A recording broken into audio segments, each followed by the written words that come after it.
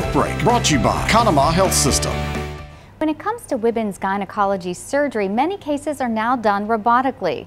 Dr. Douglas Barnas says robotic assisted surgery has benefits for the surgeon and the patient. But it allows us to have much finer control of our instruments, allows for better visualization because there's a 3D camera. These tiny instruments require only small incisions, which means less pain and faster healing for the patients. We've actually been using it for the majority of our hysterectomies. About 90% of our patients do go home the same day, but it also speeds recovery time drastically. We can usually get patients back to work sooner and get them back to living their normal life. To learn more about robotic assisted surgery at Conemaugh, call 1-800-587-5875 or log on to conemaugh.org.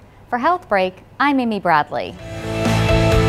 HealthBreak, brought to you by Conemaugh Health System.